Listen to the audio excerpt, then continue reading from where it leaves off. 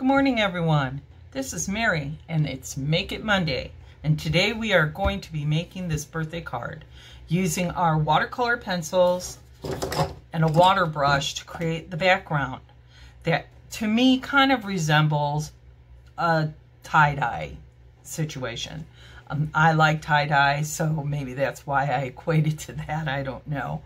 But it's a really simple card to make, and I'll be right back to show you how. All right, to make this card, you will need your watercolor pencils, and I'm only using the assortment 2 watercolor pencils. You get, I think there's 10 in here. 2, 4, 6, 8, yep, 10 pencils in the watercolor set. I have 4 of them. The colors I'm going to be using are Gorgeous Grape, Night of Navy, Coastal Cabana, and Balmy Blue. This one is Coastal Cabana. And of course you'll need your water brush. You'll need a piece of Whisper White cardstock. This is cut 4 1/4 by 11 and scored at 5 1/2.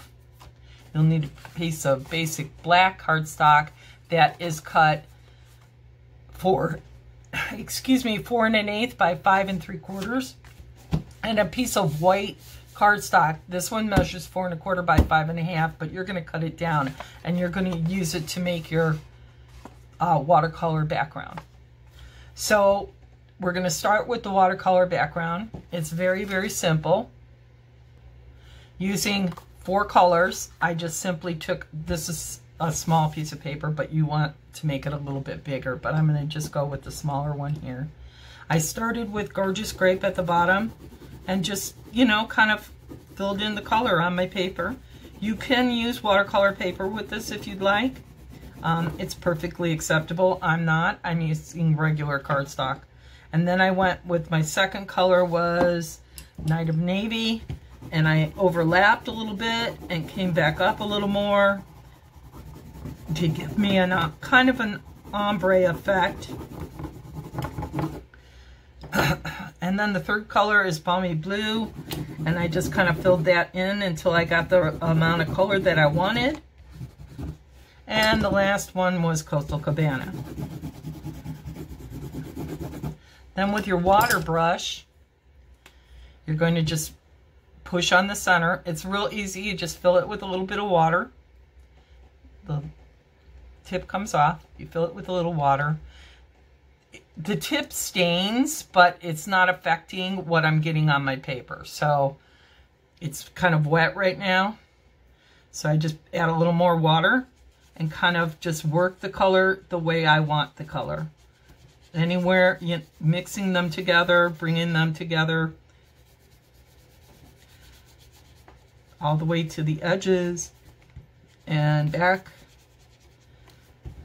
until you get the color that you like. And the watercolor pencils are really easy to use. You can also use them to actually paint with them, and I'll give you an example. 1 second, be right back.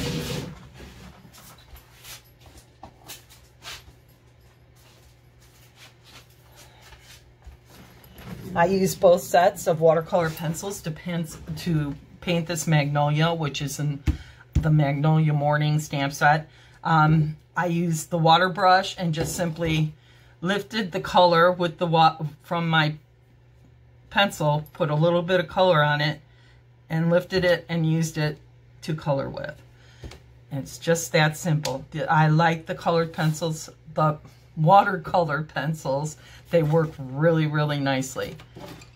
And now we have to let that dry. Another technique you could use with the watercolor pencils is a resist, where you actually use the Versamark and your Stampin' Emboss powder with your happy birthday, and you stamp with the Versamark and you heat set it to get a background like this. It will resist the colors of when you water it and stay the same white color. Those are some ideas that you can use with your colored pencils. So now we'll finish our card.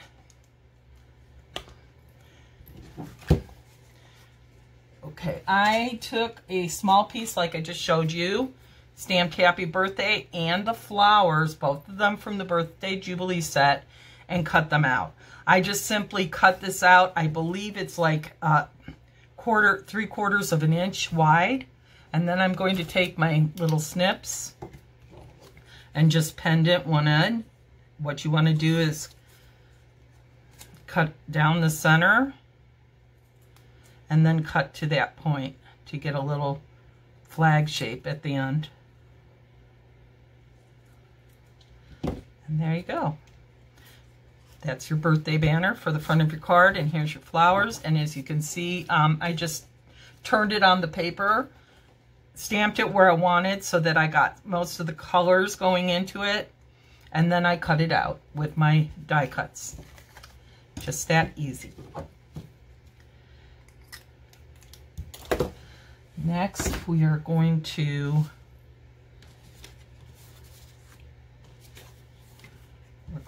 put the black onto our card front using some Snail Adhesive.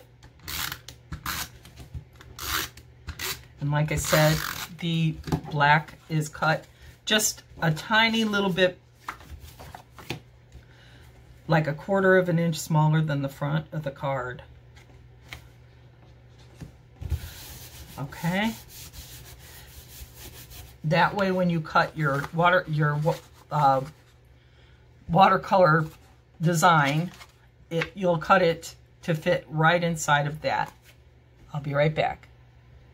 All right, now I cut this down, and this actually is now 5 1/4 by 4. And as you see, it will just simply border a very small bit of black, which kind of helps the colors and to tie it into the black ink that we're going to use.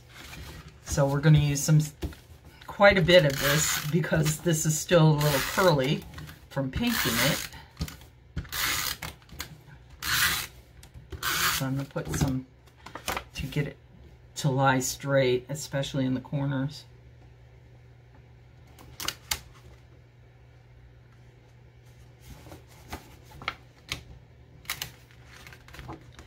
A little too much on one side.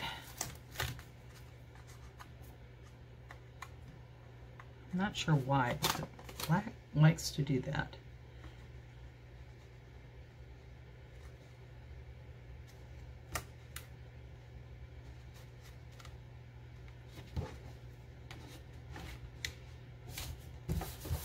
Okay. And that's the front of the card. All right, now we're going to use a few Stampin Dimensionals to put our flowers on.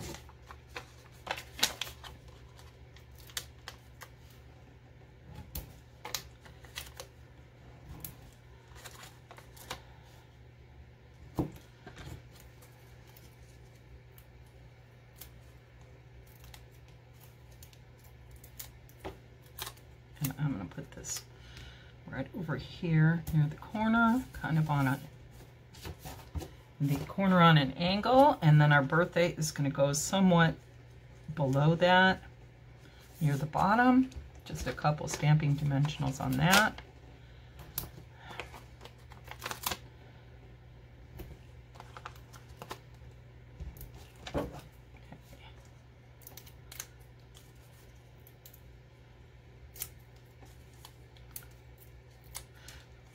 I have them all over my floor. I don't know about you, but they're everywhere in my house.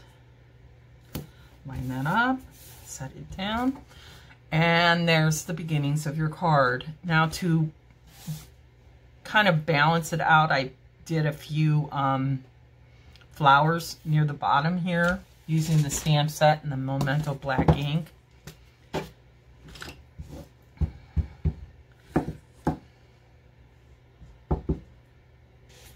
Just a couple of them. And I kind of alternated the way they were facing each other. And with the black ink, it's just an outline, so you can see the colors through it. We're not going to color it in, we're just going to leave it the way it is. And one more.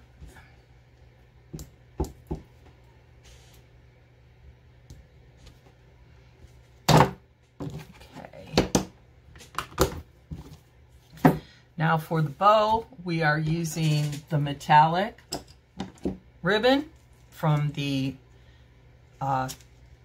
annual catalog. This is blue shimmery ribbon. It's shiny and it's a light blue color with the silver running through it. So we're going to make a little bow out of that. And I have told you before, I'm not the greatest bow tire. So if you see me struggling, you know why. I'm going to leave it on the roll this time in an effort to try and save some of that I throw away all the time. So there we go. Now if we can straighten it out and tighten it up to make the bow that I like to have. So there, a little more straightening.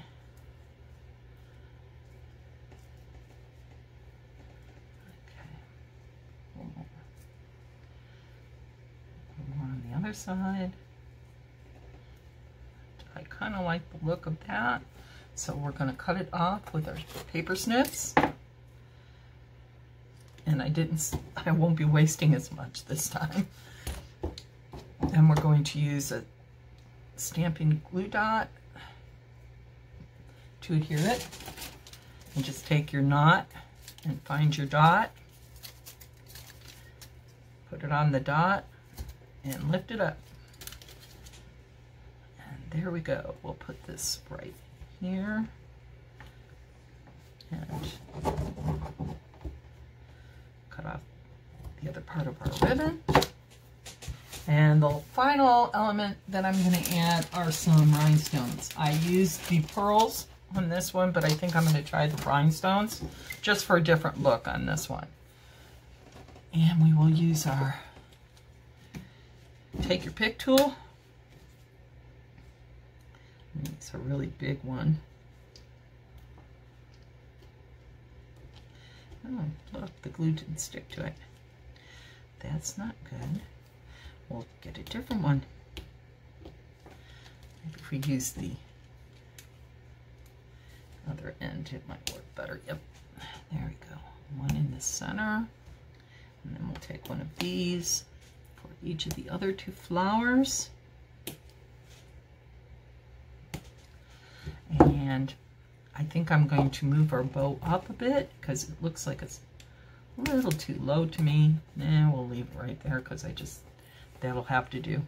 Anyway, I like this one better. I kind of moved the birthday down too far on this one. This one is more balanced to me than this one is. But that's our project for today. If you liked it, please subscribe and give me a thumbs up. I will be back next Monday for another Make It Monday, which we will be starting with our new stamp set for the month of March. Till then, have a great Monday. Hope to see you soon. Bye.